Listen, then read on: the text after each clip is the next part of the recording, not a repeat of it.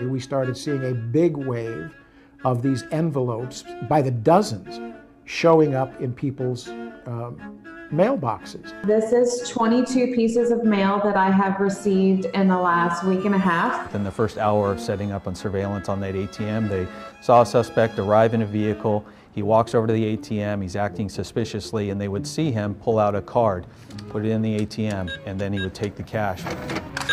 Another card, cash, another card, cash. He did this 5 times and then decided to leave. The amount of fraud that we found was astronomical. First it was state prison inmates, then it was jail inmates, and increasingly over time we're learning here in El Dorado County, literally half of the inmates in the jail were collecting unemployment benefits. Every time I tried to reapply, it said, you can't. So now I get into the phone calls, which never work. We are currently receiving more calls than we can answer and are unable to assist you at this time. Please try again later.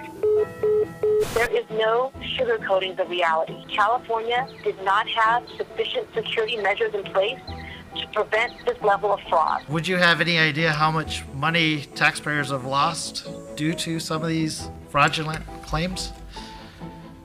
No, that's not something that we track. I think the UI fraud, not only in California but across the country, is the most significant fraud occurrence that has happened for the United States. I mean, you know, it was not unnormal to get a $3,000 sale every 2 hours. Dozens of arrests for identity theft and fraud, not here in Sacramento, but in Beverly Hills. It's crazy that these jewelry stores in Rodeo Drive are having people walk in with staggering amounts of cash and EDD cards to buy things. Because the way the legislature changed things, you can't seize that money.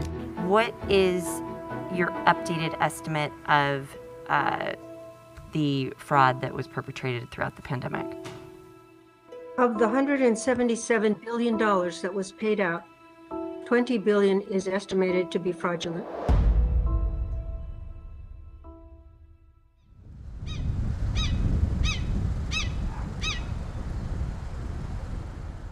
This picture's from 2004. I was at Rockland Junior Thunder, and we won the championship that year for the youth football in this area. And then I've got a few Whitney ones from my 13 years coaching at Whitney. I had a diabetic ulcer on my foot that I let go too long. I've had both my knees replaced, so that knee on the left leg became infected due to the infection in the foot. And so I stayed nearly a month in the hospital, and then I transferred to a nursing care facility for almost a month in itself just to heal. Yeah, it was hard because I missed the last 3 games, and then of course our varsity team had a great run, beating Folsom and going through the playoffs. So it's tough going on disability, but you probably figured, okay, that's what it's here for, right? I ended up receiving 4 checks, and then everything was just cut off.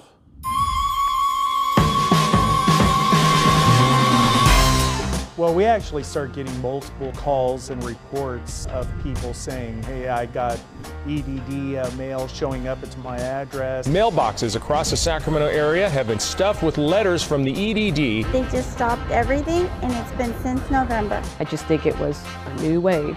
It is deja vu, absolutely. They said it's because some fraud went on. The thievery will never go away. They're just going to try to change it up. $11.4 billion in fraud. I did the swiping for EDD. Go to the bank, get a stack at least. I was pretty sure that the fraud was at least $1 billion. This is a gargantuan problem. This is white collar crime. It's easy money.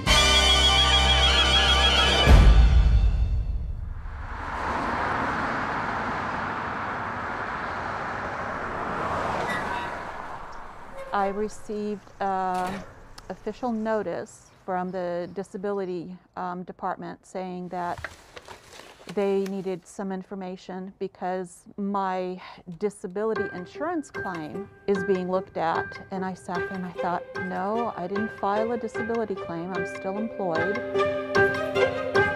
It appears that I've applied for disability insurance, but I list myself as the employer. It has a date that I supposedly worked. The last day worked was October 19th or something, which is a Saturday.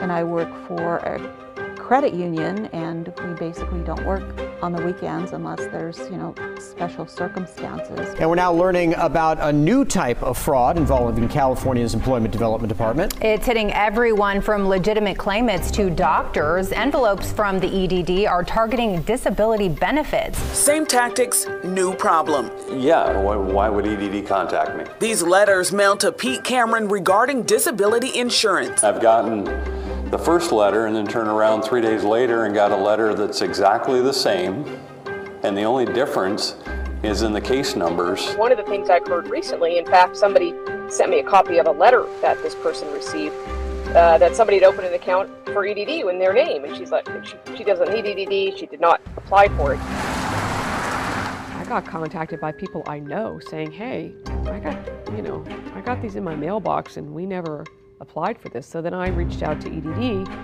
and they had done their own as well, like their own press release. And so I just think it was a new wave. The thievery will never go away. They're just going to try to change it up. Now, one assembly member says doctors' identities are being stolen as well. He says they're being used to verify accounts so disability payments can be sent to scam artists. I am not convinced that the EDD can really make the distinction between those who are trying to scam the system and legitimate individuals with disabilities who need their payments. Thank you for calling the Employment Development Department Disability Insurance Program.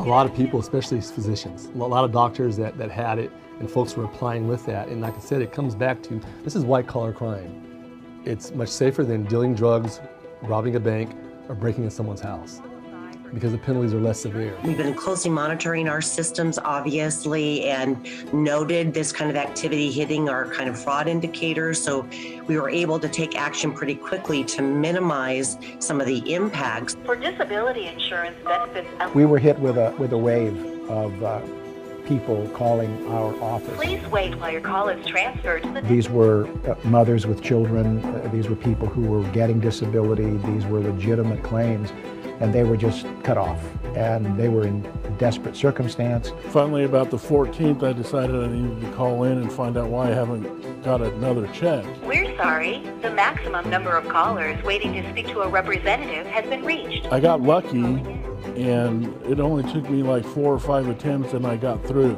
And the gal told me what's going on, and we quit sending checks because of fraud. Yeah, and you'd think even when they started freezing checks that they would have just put it online, some kind of note, some kind of blast to you that, nothing. It is deja vu. Absolutely, it shouldn't happen that way. They had the experience to get it right the first time, and they should have seen this coming. And it's time and time again, they're going to infiltrate the weakest point. And with the way EDD is set up, it is the weakest point in the state government. Lines of people outside the offices of California's Employment Development Department. But this wasn't for unemployment. These people were trying to get their disability payments. How many people were there by the time you left?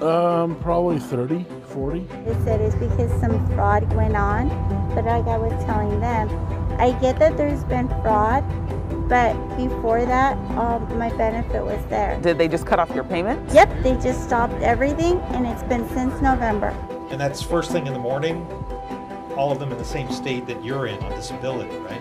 Yeah, and some people worse. One gentleman I was talking to, he was the #1 in line.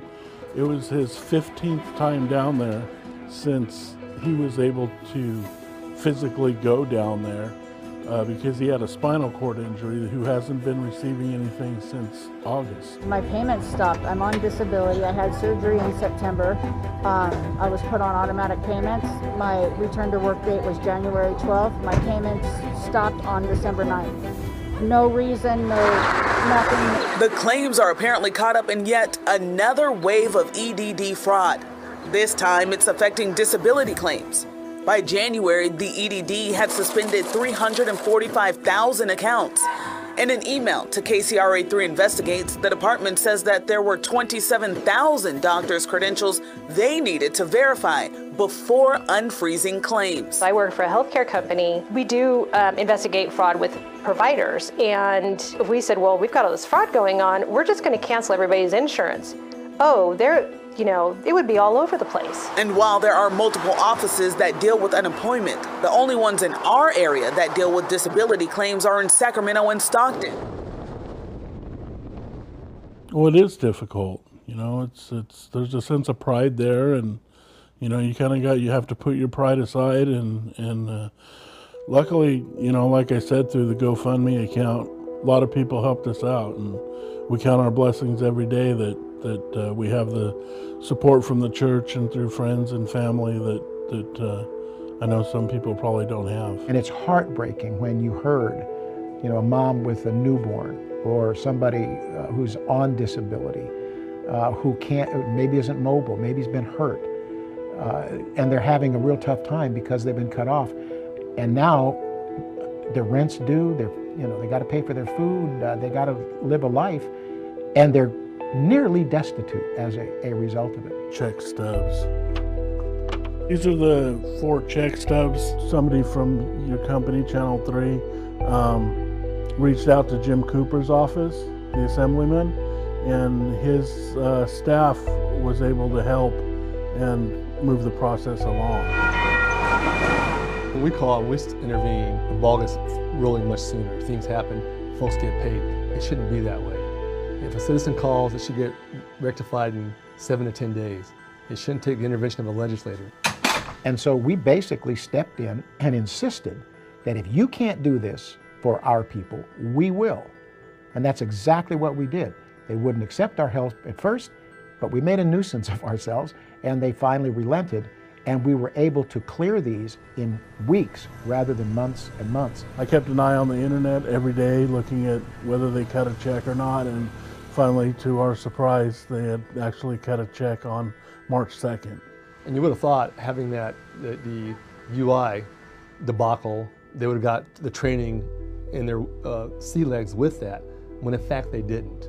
On the way over here, I talked to our majority leader, and she had some concerns about it because she's hearing from her constituents the same thing, that are applying for DI, they're being stuck in the portal, they're having a hard time getting through EDD and a lot of issues. So, you know, at some point, we can't let this repeat. This is the same thing, just disability insurance. So those same stop gaps should have been in place and really weren't. So it's just, and it's frustrating.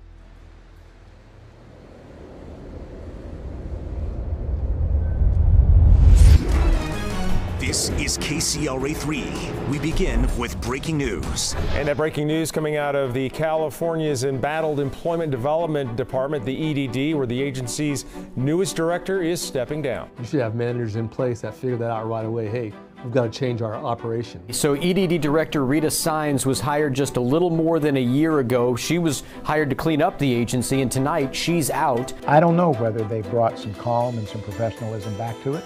I hope they did, but I don't have a lot of confidence. Time will tell.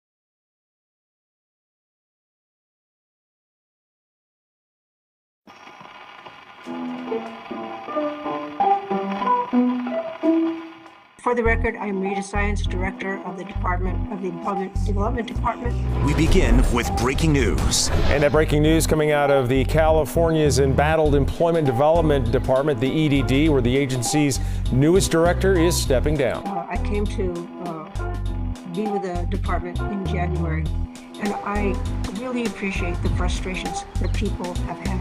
Brian, this was a surprise. That department needs stability. Yeah, it really does, Edie. So EDD Director Rita Sines was hired just a little more than a year ago. She was hired to clean up the agency, and tonight she's out.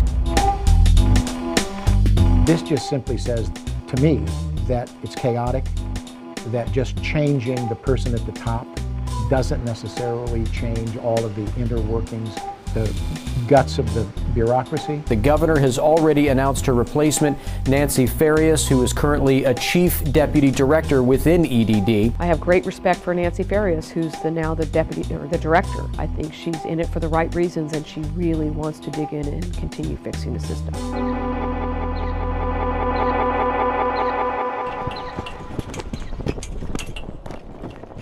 Good afternoon, everyone. We are going to start Budget Subcommittee 4 in room 444. Our first item will provide an update on EDD as well as an overview of the various budget change proposals to improve operations and address fraud at the department. We talked to the district attorney. She's a little more hopeful. She's optimistic. Her glass is half full. Our panelists for this item include our new director of EDD, Ms. Nancy Farias. She said she's had interactions with the new director that she feels like at least they're listening. Is that something that you guys are finding in the legislature? Yeah, I mean, she's a good person, but look what happened over the years. Is it her fault? She's brand new. No, it's not her fault, but you have that legacy of prior directors and folks that were there and that are still there that didn't do their job. So, yeah, to be hopeful, things are going to change, but it still takes time.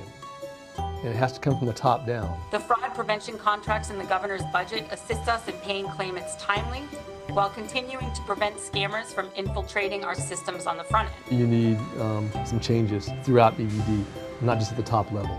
Because at the end of the day, those folks in the trenches get it done.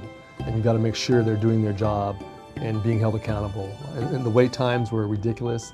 And the people being hung up on, that makes no sense. That's just basic customer service. My hope is that they will have learned their lesson and they will heed what the auditor has made so clear over and over again. I hope that they learned the lesson that their bureaucracy is there to serve people and not to protect themselves. We issued that report, those 2 reports in January of 2021, and we do follow up with EDD. They have to report to us. They've made some progress, not as much progress as we would hope they would have made. Many of the reforms and budget requests that are before you today come from the well thought out recommendations of the California State Auditor as well as the EDD strike team. We have met every deadline set by the auditor, and 17 of the 21 recommendations are complete, about 81%. The remaining recommendations are well underway. So for example, the fraud unit, they did identify and trying to centralize some of those fraud mitigation efforts. So they've created that unit, but they haven't fully staffed it yet. If I could ask real quickly, what's the status of EDD's fraud unit that was to be fully staffed as of November 2021? Do we have any update on that? I believe it's fully staffed, actually. Maybe one of my colleagues can.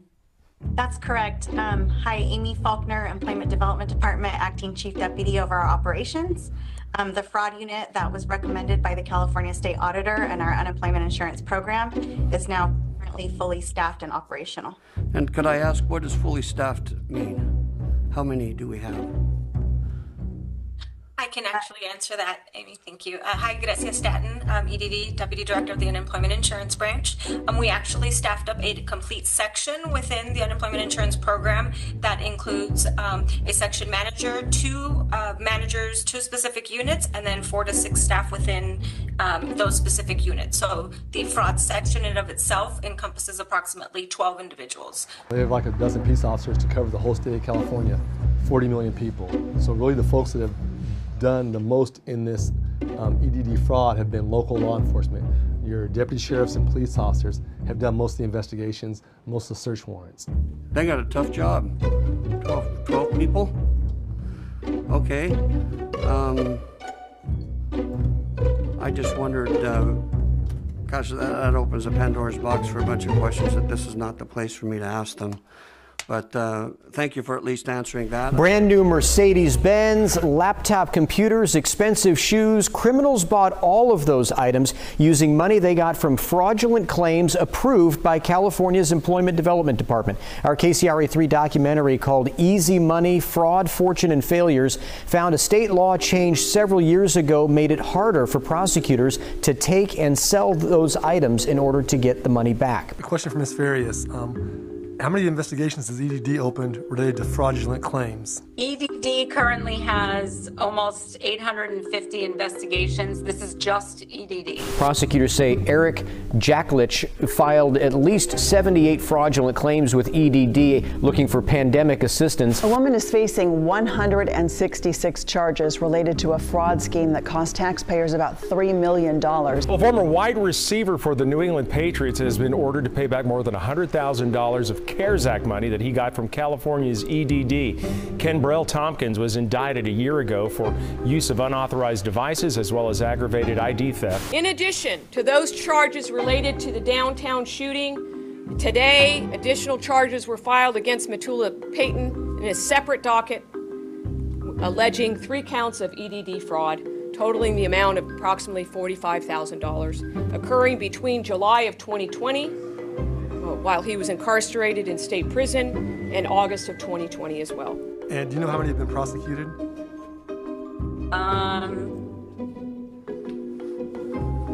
There's been over 200 arrests. I don't know how many have been prosecuted. Looks like about 20 or so. To get things done, it takes, like I said, an act of Congress to change things. So it's a constant battle every day with that. And it shouldn't be that way. 100%. There's no reason for it to be that way. There's no reason to hide it. Go out, be truthful, and tell the public what we're doing and how we plan on fixing this and making sure it never happens again. So when an arrest is made and investigators discover a bank account with potentially fraudulent funds, what happens to those funds? So that we are working on that currently.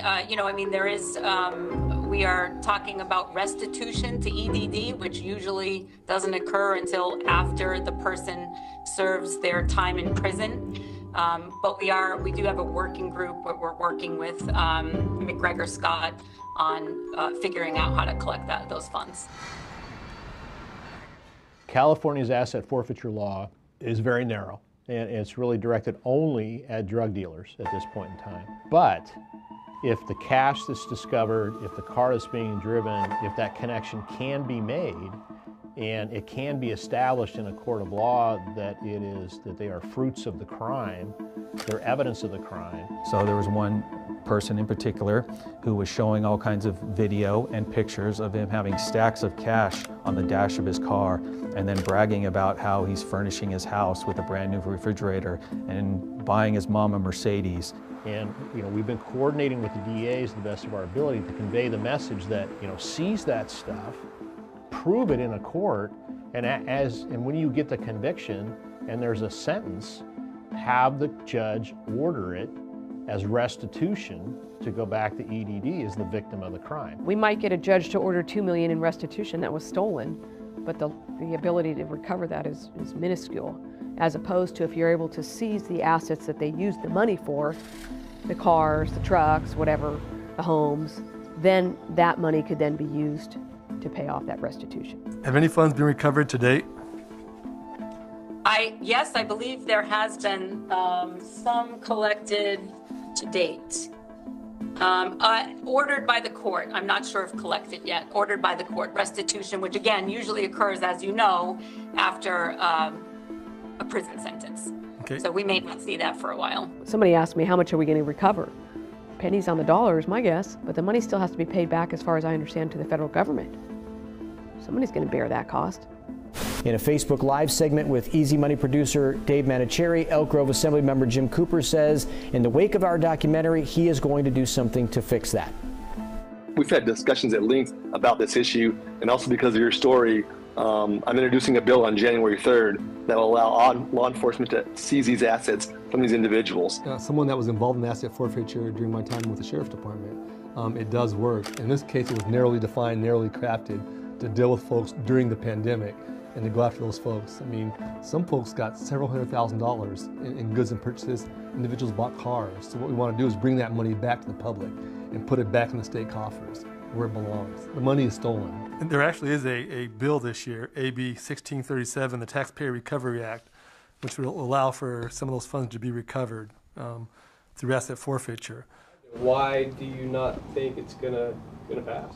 I've been here 8 years, and any bill that holds people accountable, especially in the criminal justice system, is not going to get out. Welcome to Public Safety Committee. Do you think he'll make it out of public safety or won't even get out of there? We have the following items, 6 items that are on consent. Item number 2, AB 1637 Cooper, criminal profiteering, asset forfeiture, unemployment and disability insurance fraud. Yeah, it doesn't get out. Those of us who've been elected to represent the constituents that are supposed to be served by the EDD, we have forced them to try at least to do a better job. And maybe we're coming out of the dark ages of the EDD and maybe into the middle ages of the EDD. I don't know. Madam Secretary, call the roll. On the consent calendar, Jones Sawyer. Aye. Jones Sawyer, aye. Lackey. Aye. Lackey, aye. Bonta. The fact that we made a nuisance of ourselves on behalf of our constituents brought them to their senses, shot a little fear into them, and maybe it caused them to move. I sure hope so, for the sake of our people. Bonta, aye. Bryan. Quirk? Aye. Quirk, aye. If it gets out, buy you dinner, steak dinner at Morton's, both you guys. All right, good. Sayarto. Aye. Sayarto, aye. This consent calendar is adopted. First up on the agenda is item number 1, AB 2287, Bauer K.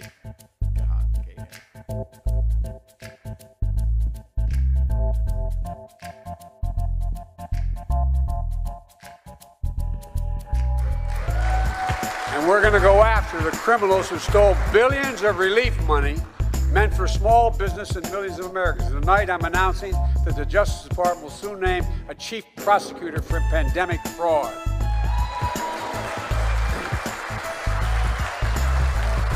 And look,